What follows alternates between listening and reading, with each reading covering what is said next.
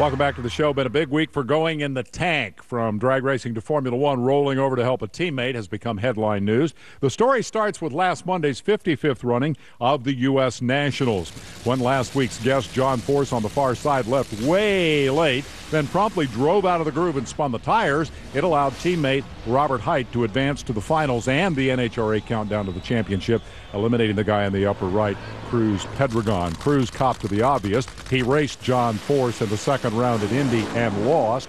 If he'd simply beaten John, he wouldn't be having this conversation. However, Cruz's brother Tony was not so philosophical. I think it's a crying shame that, that there are teams out here that are allowed to manipulate the outcome of a race. I was there for 8 years, so I understand what the concept is.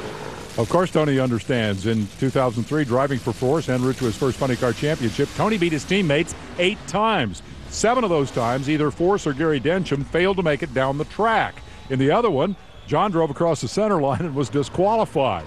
So, does all of this make Force racing the epicenter of drag race tanking?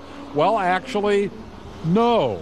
Watch the video here. Gary Scelzi smokes the tires against teammate Whit Bazemore. That was back in 2003 at Seattle. The backstory is Scelzi had lane choice, and the team chose the slow lane. Made Gary crazy, but the team strategy helped Bazemore keep his title hopes alive.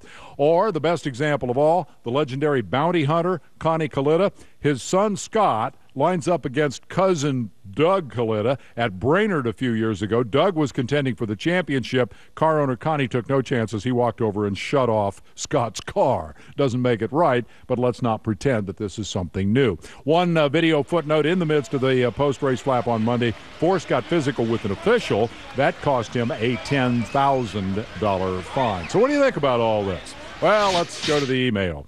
Fans who paid good money to watch Force fix the race are being screwed. Too bad Tony didn't bitch slap him back to California. I hope Hight is real proud, says Benjamin.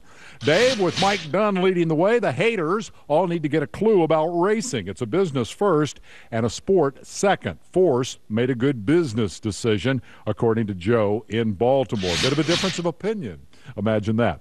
Mike Dunn, of course, the ESPN analyst, he triggered a lot of response, both pro and con, by coming down very hard on Force on the air. Let me toss this out for the sake of discussion. Let's say we have a scale on which to measure tanking for your teammate. And over on this end, the time-honored NASCAR tradition where you just kind of ease out of the way and let your teammate lead a lap and collect those all-important bonus points, and then you ease back on by. Sure, there's a big difference in circumstance and degree compared to what Force did, but ethically, it's the same. Far end of that scale, how about the accusation Nelson Piquet Jr. crashed on purpose in Singapore, bringing out a safety car that helped ensure his teammate Fernando Alonso would win the Grand Prix? Crashes can easily involve collateral damage. The FIA taking all this very seriously. They have a specific rule prohibiting team orders, and it's worth remembering where that rule came from.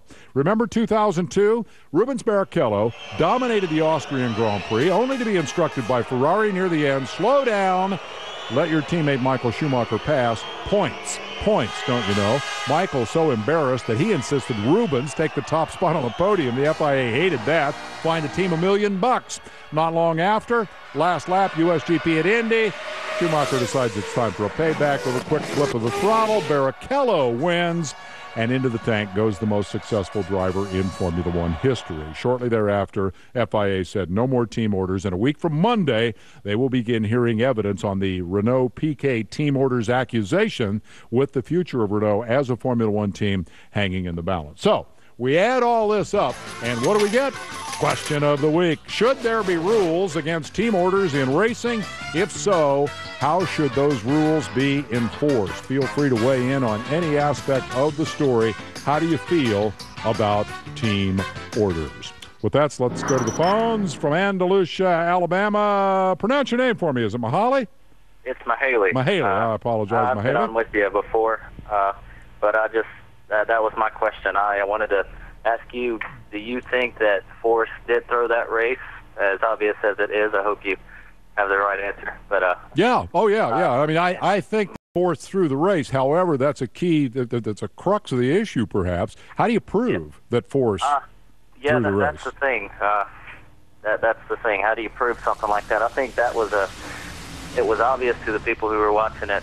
However, with the NHRA's, I guess their definition of throwing a race or not throwing a race, they saw it different than the other. Well, I mean, I think they have the same difficulty. They said they checked the, and I don't know what their facilities. I checked the computers and stuff on the motor and said, well, they didn't. And things like that. I'm a longtime NASCAR fan, and I've always liked JohnForce as far as drag racing goes, and that really lost any respect that I had for the man. He's always been I thought he was a stand-up guy, and then after the race, he kind of denies it and gets mad and tries to redirect the attention to Pentagon losing to his daughter rather than the fact that he just threw a race, and that made me lose a lot of respect for him as a professional. I think there were a lot of people perhaps who shared that opinion, ignoring the fact perhaps that this is a long and time-honored tradition, as we noted, in drag racing and a lot of other forms of racing.